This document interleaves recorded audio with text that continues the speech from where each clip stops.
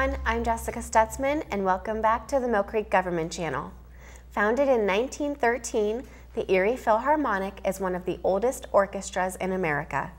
The mission of the Erie Philharmonic is to strengthen our community and region by providing high-quality live orchestra concerts and programs that enrich, entertain, and educate people of all ages. With world-class musicians and distinguished guest artists, the 2019 season is filled with something for everyone. Joining me today to discuss the highlights of the Erie Philharmonic is Executive Director Steve Weiser. Thank you so much for joining us today. Thanks, always a pleasure to be here. Well, I think you have so many exciting, like you said, concerts, events. I'm really looking forward to what you guys have going this season. What I want to do and what I want to share with our audience right now, without being at the Warner Theater, help our audience meet the orchestra. So I think that the best way to describe it is there are 60 to 90 musicians on stage for any concerts that you're going to come see. If it's a big Mahler symphony where there's a big chorus and musicians, you might get up to 200 people on stage. And then for a normal, smaller concert of, say, Beethoven, you have right around like 50 or 60 people. And we're sort of made up of different, the families that you learn about when you're in kindergarten and first or second grade. That's sort of the livelihood of what the orchestra is. You have your string families across the front of the stage, your wind players, your brass players, and your percussion players. So within that, you have flutes, oboes, clarinets, bassoons, trumpets, French horns, trombones, all the percussion instruments, and then your different sized violin, viola, cello, and bass. And within each of those are sort of members of our family now that we've really gotten to know over the past couple years, between me going into my 5th season as executive director and playing with the orchestra for 3 years before that. Some of those musicians have become family friends that you know forever. So between some of the violinists that have been in the orchestra since the 70s, they've really seen a lot of the change that's gone on both in the orchestra, but both in Erie. So I think they have to love, I think, the new direction that everything has taken is just getting to be a part of it from the ground level up. And does everybody have a background that is, I don't want to say the same, but how does everybody get their background in the music before they come to the Erie Philharmonic? So a lot of them, it's sort of a mix of two. Right now, some of the players that have been in the orchestra a little bit longer will be professors at local universities. So between Fredonia, Edinburgh, Mercyhurst, down to Allegheny, up to Fredonia, and even up in Rochester and Buffalo, our musicians will be music professors up there. So during the day, they're teaching private lessons, leading orchestra rehearsals, and then in the evenings, they'll come down and rehearse for us. Some of the other musicians are local teachers. Some of them work at banks or retirement communities. So it's sort of a mix that some people do it for their living, and some people, this is a passion that they've been able to keep up through all of their lives. And for us, the rehearsal schedules are pretty simple, that if we have a concert on a Saturday night, we don't rehearse much longer than just the week ahead of time. So if you're a musician with the Erie Phil, you're given your music about a month before the concert, and you're expected to show up at the first rehearsal ready to go. And then for a Pops concert, so if we do like our Aretha Franklin show for next year, we get one rehearsal. So you have to show up, you have 1 2.5 hour rehearsal, and then you take a break and you do the concert that night. Some of our bigger concerts, you maybe have 4 rehearsals that we'll rehearse Monday, Wednesday, Friday, Saturday, and then do the concert Saturday night. But for no concert do we rehearse more than 4 times. That's a lot of pressure. It is, and that's sort of why it's why it's I think such a competitive and such an amazing field, and it's why the concerts are so amazing. Is you're getting these local musicians and regional musicians at the top of their game. That when you show up, it's not time to practice and learn your music. It's time to work with our music director and work with the musicians to make this concert so special. It's like a football team. It's like any sport coming together. All the practice is done ahead of time, and when you show up and play a game, you're not learning how to run a pass route or learning how to hit a baseball. That work's been done years leading up to those concerts. What a good analogy. I really like that. I like sports too, so that's easy. The Erie Philharmonic has seen a lot of change for an organization that has been around for over 100 years. So what do some of those changes mean, and what are we seeing for the future? I think that the neatest thing that we've seen is, for a group that is over 100 years old, the one thing that we really wanted to work on is almost sort of a so what, like, yes, we're old, what are we going to do next? And that was one thing that we really started to focus when we started as a new staff, which is one of the things that really helped all of our changes, is that everybody started new when I started about 4 years ago. So everybody had to learn how to redo everything from scratch. And that almost helped a little bit, because we had to redo marketing, branding, logo, fonts, all of the simple business decisions. We were able to craft almost this new story. And that fed right into us having to change office buildings. My first day on the job, we were told that we had to move offices. So nothing will get you thinking about the future than having to move right away. So we found our new office home at the Miser building, which is downtown on 10th Street. It was nice to get right in the heart of the city. And then short after that, we learned that the Warner renovations were finally, knock on wood, were finally going to happen. So even then, we started now really shifting our schedule. So we know in a year the renovations are going to happen to the theater, but it's already changing our current concert schedule. So it's making us plan ahead and what pieces we can play, what's it going to look like when we have a new home. So it forces us to exist on multiple timelines. And when you do make a move, you know, and you're boxing all of your stuff, so to say, right. You know, you're deciding on what you want to keep and what you want to leave behind. I'm Exactly. sure that really played a lot into it. It was one of the neatest things. Again, half of the cool archive stories that we've discovered over the past couple years came out of us having to move, because we had to go through shelves and boxes that probably hadn't been touched in decades. Once they were organized and cataloged, they were shut, and that was it. So that was where so many of the historical things, where we found a Voice of America broadcast from 1950. We found an NBC radio broadcast where they came to Erie and recorded the Erie Phil live. We found all of those things because we had to move, and because somebody had to clear out the dusty boxes and go through. I'm also a nerd, so I love doing that, but having to go through folder by folder by folder, and you find this picture, and then you do the research. Oh, who is that person? And then you go back in time to learn all the fabulous things about the history that I think everybody in Erie knew, but just sort of forgot. And I think that's been one of the neatest things, is bringing some of that stuff back to the forefront. That, like, to have a conductor like we had in the mid 40s and early 50s. His name was Fritz Mahler, but his like first cousin once removed was the famous composer Gustav Mahler. So to have someone at that level just be in Erie for that long period of time, it's a lot of fun things that we discovered. But you're right, it's because we had to pack up and go. I do love those old photos too. I think Yeah. they tell such a good story. Definitely. And maybe because of the move, or maybe because of other reasons, how have you grown community presence outside of the Warner Theater now? Right, and as you said early on in the program today, our mission statement, and as any mission statement, there's always 2 to 3 sentences of a lot of gobbledygook. But within the mission statement are the 3 words: enrich, entertain, and educate. And all we wanted to do was just simplify the mission to focus on those 3 things. So we do the entertain thing pretty well with the concerts and what we do at the Warner Theater. The educate thing we definitely increased with our youth concerts and finding ways to get more students to come to them.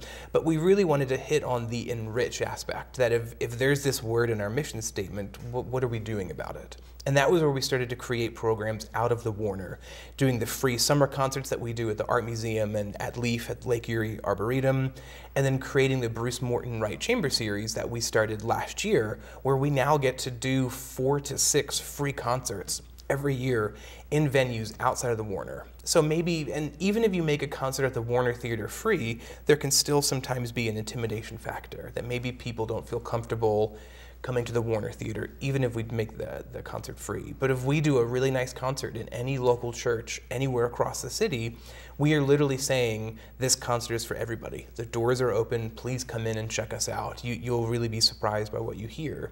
And that's really been fun this past year, is watching that chamber series grow. We probably saw an extra 2,000 or 3,000 people just from that series this year. And it lets us showcase the musicians in a way that we could never do a small concert on the stage at the Warner, because the Warner Theater is so big. But in one of these little churches, we can put together a mix of 8 to 12 musicians. It's your first time in your life to probably see those musicians in that small of a group together. So it's been a lot of fun. Between that, we've really upped our piano donation program. Since this past fall of October of last year, we've donated 34 pianos directly into family houses. Wow. That could not necessarily afford a real instrument. And how does somebody go about getting a piano donated to their home? So we have a website, eriephil.org/piano. It's the easiest to get. And if you have a piano that you would like to donate to the program, it can go through that website. And if you're a young student who's requesting a piano, you can also go to that website as well. And it really works out well. We have one piano mover that probably loves and hates me on any given day, depending on where the piano goes. And we always have to make sure that the piano fits. We can't take all pianos, and we normally ask that the pianos are sponsored just because we pass on the cost directly to the mover. And we pretty much, we'll get it in, we'll get a couple pictures of the piano, we'll find a couple donation places for it and make it happen. But we've had some really fabulous, I mean, nothing warms your heart than when the piano is waiting for a kid when they come home from school and there's just a piano sitting in their living room that they didn't know was going to be there. I feel like I can just picture the big red bow on top when they get home. We had it. If you go on our website now, eriephil.org/piano, we have a couple pictures in a row that show the story that a mom literally did that, put a bow on the piano, brought the daughter in with her eyes, like covered her eyes, and then got her in front of the piano and then basically removed the blindfold. And we have the picture of like the girl almost tearing up in front of the piano. It's really feel good stuff because we know we do concerts, we know we sell out events and things go well, but it's that one moment in time, like that little piano student is never going to forget that feeling. And it's so nice that we had the smallest part in making that happen. And so and pianos are not inexpensive pieces, musical instruments. And I did used to play piano when I was younger, and we had a baby grand piano. What does the average piano cost? So, I mean, if you want to find a good used piano on Craigslist, you're looking anywhere, like you won't find anything south of $2,000 easily. And new pianos, only because we've had to do research, like a new baby grand is $160,000. Wow. So between $2,000 and $160,000, everywhere in the middle can really be an existent point for pianos. But that's the thing, is a lot of times there are ones that are easy to find because you have people that are moving into a retirement community or a loved one passed away and you're stuck up against a wall that you don't have anything to do with this piano. I'd say 75% of the time we're able to help. Sometimes we'll get the phone call like, I need the piano moved tomorrow. Can't always make those happen. But as long as we have enough lead time and a good place to take it, and it's a worthy piano to give to another family, we can normally make it happen. And I'm sure those who are donating the piano just want it to make music again. Definitely. And that's always the story we'll tell, is we always try our best. With a staff of 6, I wish we could do more, but we definitely try as hard as we can to send along the follow-up pictures of, here's the family where your piano went. Here's the kid playing with the piano. So that's why, at least by having, we have a repository online with all of the pianos we've donated. Everybody can see the pictures there. So if you have donated your piano, that's definitely the place to go, because you can definitely see the smiling face. We get a picture of every single donation. We have at least one picture of. And tell me a little bit more about the free concerts. You said, again, some are at the Erie Art Museum during their luncheons. Where are some of the other ones held throughout the year? So this past year, we went to some of the local churches that have, we always need to find a place that has a stage big enough where you can fit an orchestra. So we love First Presbyterian Church of the Covenant. It can sit right around 700 to 800 people, and the stage area can fit right around 22. And for those who were at that concert this past year, we basically broke the church. We ran out of space. People had to sit on stage. And if anyone that's been to Church of the Covenant, there's the built-in choir loft behind the altar area. People had to sit in the choir loft. So there were a lot of people at that one. We do stuff at the Blasco Library and the Hurt Auditorium, which is a beautiful space, the Cathedral of St. Paul. So all of this sort of, we started this year in the core churches to be able to get music out of the Warner but still close. And then for this coming year, we're looking to go to the east side. We love to go to St. Luke's. So we're sort of going to make a tour to that area.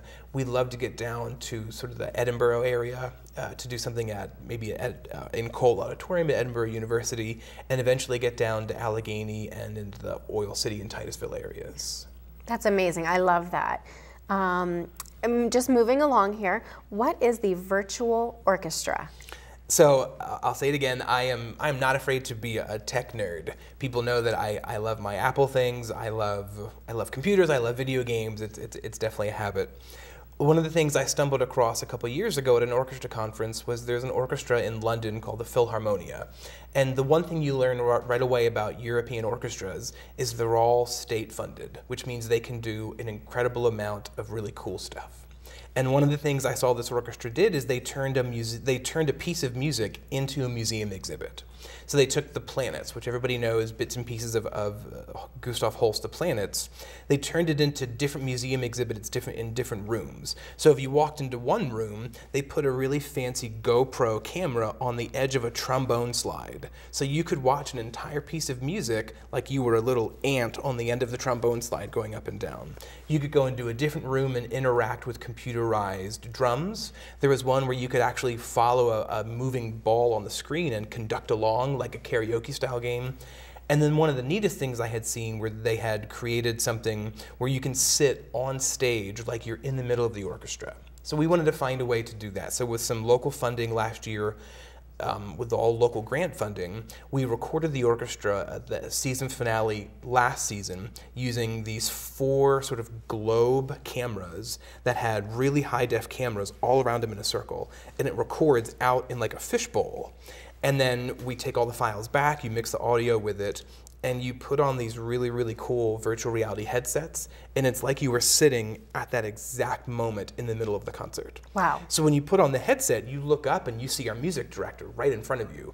And as you look to your left, there's a cello here, and your violin section is here. You can see the concertmaster in front of you, the audience is out there. But as you turn around, all of your wind players are behind you. So it literally is like you're sitting in the middle of the stage. And it's interactive, so as you move, the camera moves, exactly. So when you move your head down, you're looking at the floor of the Warner Theater, or you look up and you can see the lights. It's really fascinating, and it's the kind of thing that you want it to be cool because we created and we spent hours and weeks working on this. You want it to be neat. And you hope that when you take it to an elementary school, like we did to Grover Cleveland about a month ago, you go to put it on a little kid's head and you hope that they don't have the reaction of, oh, this is dumb. And every kid puts it on and is like, this is the coolest thing I've ever seen. And you have these kids that they've probably never seen a live orchestra before. They've had to learn about an orchestra by seeing a poster on the wall. And now they can learn about an orchestra by literally sitting in the middle of it. Did it make any of the students want to pick up an instrument and start playing? It definitely, it has to inspire them. We want to do a little more follow-up where we bring instruments they can actually play at that moment in time. But so many of those kids, and that was why we picked 3rd grade, because that's the year before they make a choice to go start playing an instrument. And it really was, it was a fascinating thing to see. And you can see the same concert from 4 different camera views. So we had one camera in front of the music director, a couple different places across the stage, and then we had one right in front of the percussion section. So you can actually watch this whole piece, and you can watch 8 drummers play all the different instruments. It's really fun. And I will say, again, as somebody who's not musically inclined anymore, I still greatly appreciate the talent of, again, your musicians, the Erie Philharmonic, and so I think being able to sit in there and I don't want to say pretend to be a part of that concert, but it makes you're right in the middle of it. It's the one comment we've really received from a lot of the adults that have used it is that they weren't aware that that's how powerful it sounds. Because you put on, we have really nice noise-canceling headphones, and when you put these headphones on and sit there, you're really surrounded by 90 human beings playing music, not necessarily as loud as they can, but it's loud. And that's, you never get that feeling. When you're in the Warner, it's always a one-sided feeling that the sound's coming at you. But when you're in the middle of the stage, that's what it sounds like. That you're, from all sides, you're being surrounded by, again, this just incredible, full, powerful sound. And that's something that I think, young and old, that's something you can really appreciate. And then the next time you're at a concert, you can sort of look on stage and be like, oh, that's where I was sitting in the VR thing. And they're portable. That's the neatest thing is we worked with a local business, Whitethorn Digital, and they managed to make it be VR in a suitcase. So I feel like James Bond every time I show up with this thing. It's just this big briefcase. You pop on a thing, open up the lid, there's only one cord that comes out of a hole in the side of the box. You plug it in, there's a computer buried in the box. Computer turns on, you flip up, there's a screen, you unfold your keyboard, and the VR unit is all in this one suitcase. So you can literally take it to celebrate Erie, you can take it to our Beat Beethoven, you can really take it anywhere and just have VR on the go. And that's what I was going to ask, how our viewers can experience this. Is it in any one location, but you said it's mobile, so. It's definitely mobile. It's always at our office, but it's also anytime we have a concert in the Warner Theater, it is always set up in the lobby pre-concert. Oh, and okay. that sort of ends up being my new thing that I get to do. I'm either sort of greeting people when they come in, talking to our board members and other supporters that are there, and then I get to play with the VR with people. And it's by far the coolest thing. And we've had a ton of people, again, old and young people have tried this, and everybody likes it. That's the neatest thing. So any concert at the Warner, it's available. Anytime we do anything over the summer, we'll have it there for our Beat Beethoven big 5K street fair that's moving locations this year, but that we'll also have it there. So anytime we're doing something, you can take a bet it'll be there. Okay, I'm gonna try it the next time I'm at the Warner. It's fun, you gotta. And for your social media presence, you guys, you do have a great presence on the internet. Tell me a little bit about your social media accounts. So the one thing when we all started as a new staff is we acknowledged that we had to, yes, use social media. So it's good, when we started, we noticed that it was almost a little bit of low-hanging fruit, that it hadn't been utilized as much as it could. And right when we started about 4 years ago was when the ability to boost posts and advertising really kind of kicked up. So we definitely invested more in advertising and using things within our Facebook page. And with the ability to track using Google Pixels and see what happens, we can really see how many ticket sales specifically come from Facebook posts. But the thing that we really try to do now is we want to tell stories with especially with what our Facebook page does. So I'll sort of schedule those posts on a Monday. I'll schedule the entire week's worth of posts, looking at what story do we want to tell this week. Because we don't just want to talk about the concerts we're selling tickets for. We want to put up a funny YouTube video. We want to find if we're doing, we just had a really successful Queen concert, and leading into that, we found there's a really funny video of a squirrel that someone lined up to sound like Freddie Mercury. That's funny. So not being afraid to never take ourselves too seriously, which I think has really been important for us. So finding a way to mix and match being informative, being fun, being able to put up a picture of what we just did a petting zoo this morning at a local elementary school. Here's a picture of 3 kids that have never played a violin before in their lives. So it's finding the why of what we do and putting it on display 24/7, almost like a news feed for us. And then we branched out, and then we started an Instagram and a Twitter account that we actually split up between different staff members. Because initially I started doing all of the pages, and it's tricky when you have one person telling the same story through 3 different accounts. So we split it up between 2 other staff members. One of them took over the Instagram, and one of them took over the Twitter. And instantly those 2 accounts exploded because you had a different voice. You had a different approach, someone different telling their own story within what the Phil is doing, approaching it that way. And then for us, YouTube is vital as sort of the repository for all of our videos. We make all of our TV commercials in-house, all of our own promo spots, all of our own videos that show the outreach that we do, so they need a place to live and be displayed. And you mentioned Queen, the Queen concert that you did. Let's talk about what the rest of the season holds. Got it. So next season is definitely one for the record books. We're really excited. We know that, knock on wood again, this is the final season before Warner Theater renovations. So we really wanted to go out with a bang. And it's also the end of our Beethoven 4/4 Festival, because Beethoven's 250th birthday is in 2020. So anytime a composer has a birthday, and it's always an excuse for us to do something cool with it. So we wanted to end the season with Beethoven's 9th Symphony, which is Ode to Joy. You either know it or you recognize it. Everybody knows what that piece of music is. So that we sort of worked backwards from this season. We knew we needed to end everything with that. So that's April 4th of next year is Beethoven 9th.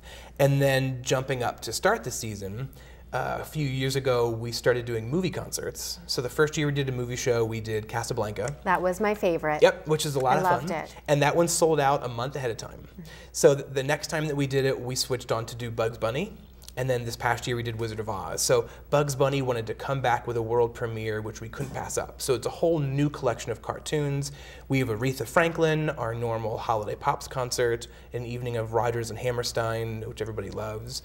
And then on the symphonic side, Shostakovich 5, Pines of Rome, Beethoven, and a Grammy winner, Edgar Meyer. If Yo-Yo Ma needs a bass player, Edgar Meyer is his bass player. So Grammy winners, you name it. Steve, I can't even believe this. Our show is actually coming to an end, and I could sit here and talk to you for another half an hour. So what I want to do is really direct our viewers. How do we check out, where are these events? How do we buy tickets? Okay. I just really want people to attend the concerts because they are phenomenal. So the simplest way is eriephil.org. is the simplest way. That's it's an active website. It's updated all the time. If you find the Phil on Facebook, that's also a great way to be able to do it. And we have a new app that is now available on iPhone and Android. So if you search for the Erie Phil on the App Store, you'll find us there as well. Wonderful. Steve, thank you so much for coming in. You've talked about so many amazing programs that were brand new to me. And again, I am really excited. Casablanca was my favorite, Definitely. so I'm really excited to see everything. Again, those movie concert series that you guys are talking about. I'm really excited for this season for Excellent. you. Thank you so much. Thank you. Viewers, what we didn't mention was that they do always need volunteers. So if you're, again, sitting in the audience and hearing everything that Steve has had to say and you are very passionate about it, please give their organization a call. Their events are really, really spectacular. You won't be disappointed. I want to thank you for tuning in to the Millcreek Government Channel, and until next time, have a great day.